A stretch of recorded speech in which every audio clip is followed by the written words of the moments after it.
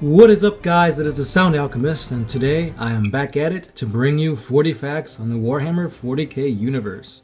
This time it will be a very holy and religious one, because we will be talking about the Ethereal Supreme Aun'Va. So that's right, guys, it is the Space Pope of the Tau. So let's learn a little bit about these mysterious ethereals and how they do what it is they do. Let none doubt that the Tau Empire will bring unity to all. Let none doubt that now is our time. Forward for the greater good.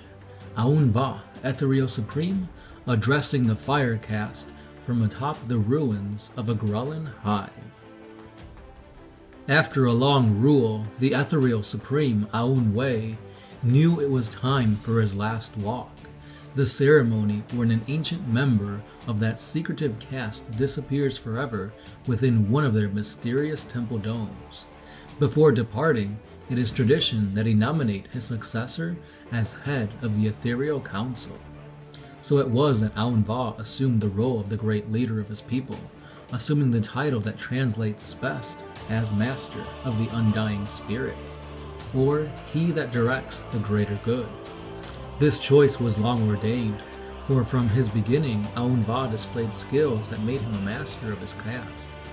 Even without technological aids, he was able to inspire those nearby to impossible acts, or bend their wills to comply with his wishes. When his natural talents were boosted through artificial means, Aun'Va could implant powerful auto-suggestions that would last a lifetime and instill unbreakable loyalty. It is whispered by others of the High Council that when Aun'Va asked a question, he would already give the responder the answer. So natural was his skill, so powerful were his methods, that those who agreed with his counsels are never sure if it was their own idea or if he put that thought in there in the first place. In all of his long life, there had only been one Tau who was able to defy Aun'Va, and all know that it is best not to mention his name.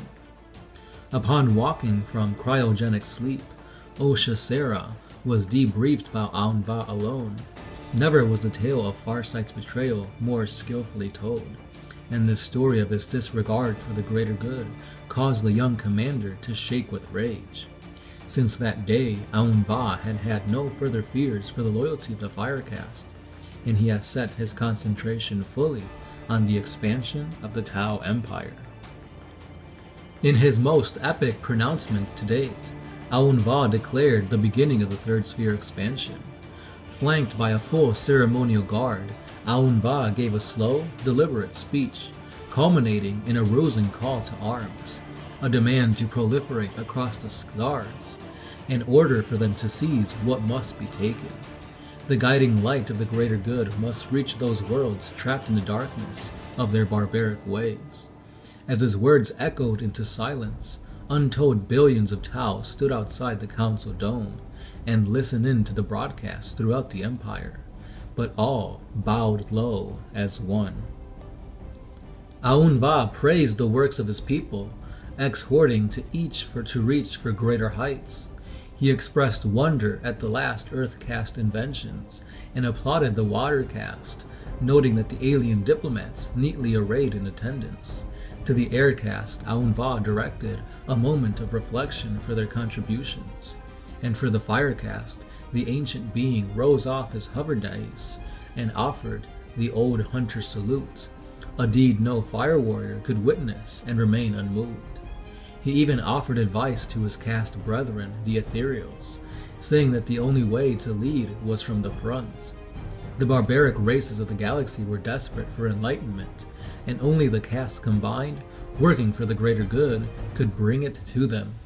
In this way, all castes were motivated as never before.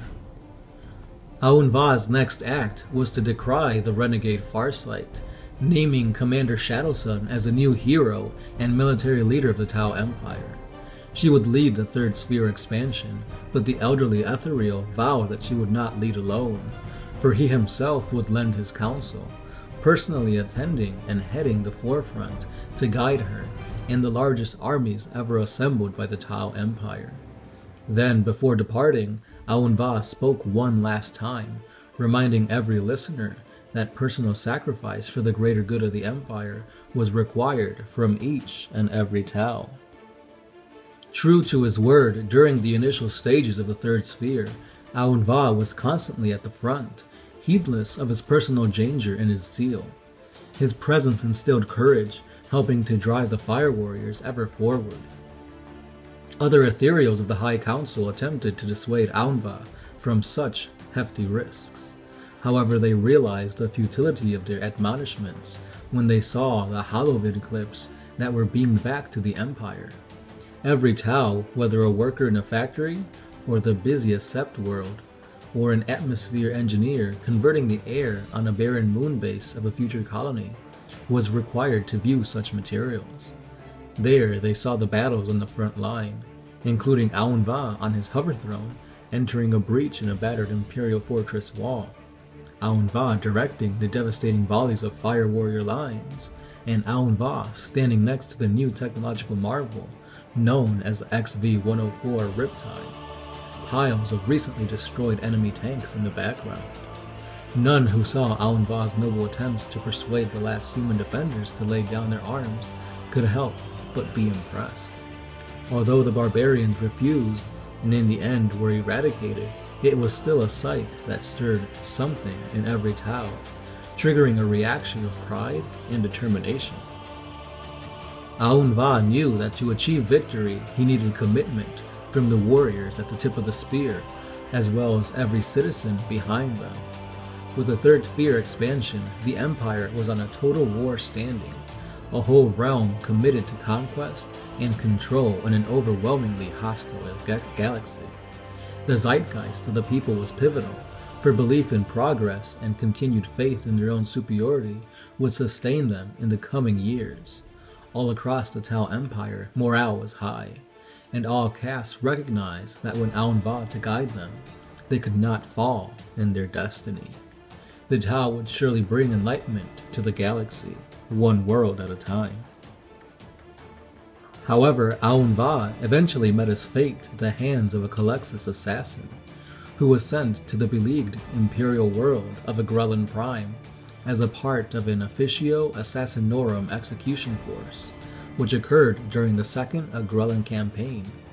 During this campaign, Aun'Va had become trapped in his personal bunker, located beneath the ruins of the old Hive City, due to the Imperial blockade. Somehow the Imperials had learned of the Ethereal Supreme's location and dispatched the Calexis to assassinate the wayward ancient. Slipping into and out of reality, the Calexis was a blur to the Tau and their myriad sensors. It passed undetected, save only for an unsettling feeling that washed out in bow waves before its sinister presence. Fear ran before him, causing all nearby targets to blast the Fire Warriors, Tau Guards, and gun drones apart with negative psychic streams of its animus speculum, or tore them apart at close range. When he finally reached his destination, Aun'Va knew that death had finally come to claim him. Wounded, his mind aflame, the ancient Tau fled for his life, as his honor guard, knowing they would die, willingly stepped between the flickering ghoul and their master, absorbing the assassin's onslaught. Fleeing to the abandoned Hive City above, terror followed at its heels. When Aun'Va's hover drone malfunctioned, damaged from the flight or battle, Aun'Va left it, moving as quickly as his ancient limbs allowed. His flight was for naught, as the Calexis assassin finally caught its prey. The end of the Ethereal Supreme was neither swift nor merciful. The Tau had never before tasted so deeply from the bitter cup of defeat. The greatest losses they sustained marked the end of an era and a grim entry into a bloody new age of war. When the Ethereal High Council learned of the Ethereal Supreme's death, they had no choice but to cover it up. Terrible rumors swirled around the Tau Empire, but all fears and doubts were silenced by the announcement that, in a matter of days, Ethereal Supreme Aun'Va would broadcast a speech, his new statement to be beamed across the Sept worlds and beyond. It was to be a message of hope and courage, a message to be seen by all children of the greater good. The war gear of the Ethereal Supreme was Recon Armor, which was a light armor used to deflect small arms fire, and he also wielded the Paradox of Duality, which is a staff that projects a protective field whose strength grows with the power of the weapons fired into it. And this concludes the 40 facts on the Space Pope of the Tau. Let me know what you guys thought about this guy. In my opinion, I hate Ethereals. I never liked them. They're always sneaky, shady. I feel like they're very manipulative. Especially this guy. He's, especially the beginning part, he's just like making people think what he wants them to think. He's pushing them one way so that he can gain his own basically empire, and that's what it got him. Now, in your opinion, does this make the Tau more grim dark? Does it bring them more close to the essence that is Warhammer 40k? Let me know. If not, what do you guys think about these Ethereals? If you like them, let me know why, because I don't see how anybody can like these slimy bastards. So anyway guys, that's all I've got for you today. Remember, we post videos each and every day, twice a day, most days at least, so enjoy. Don't forget, we have Patreon, Instagram, Twitter, and Facebook pages, so check those out for more 40k content. And if you guys want more lore, don't be afraid to head to the wiki, the Lexi, or any other sites out there, because the more you guys learn, the epic that Warhammer becomes. So thanks again guys, this has been the Sound Alchemist, part of OneMindSyndicate, and we are signing out.